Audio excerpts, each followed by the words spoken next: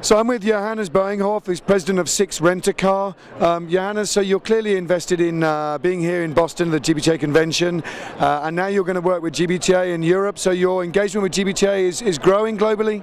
Yes, clearly it is. We're very excited to be here with this convention here. It turns out that it is a great convention for us. We met a lot of buyers, and we see GBTA growing. We believe it is the association to be part of, and we think that it also gains a lot of importance in Europe. So this is not a US organization, this is a really global organization.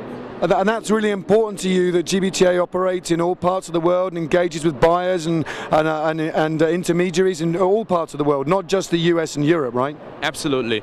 We see a lot of US travel managers who are now responsible for business abroad, and as the organization, the association grows their importance in the world, it helps the travel managers and it helps the companies. And we're a company which is in 100 countries, so it really fits well.